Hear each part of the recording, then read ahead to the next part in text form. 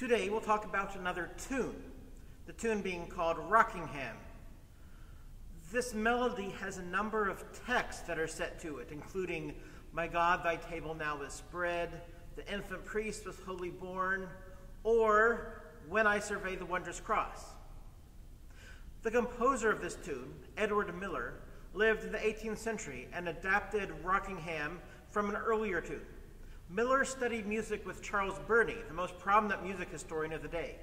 A competent flute and organ player, Miller was organist at the parish church in Doncaster from 1756 to 1807. Miller was active in the musical life of the Doncaster region, and he composed keyboard sonatas and church music.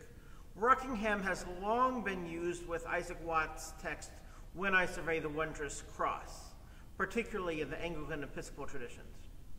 The tune title, Rockingham, refers to a friend and patron of Miller's, the Marquis of Rockingham, who served twice as Great Britain's Prime Minister.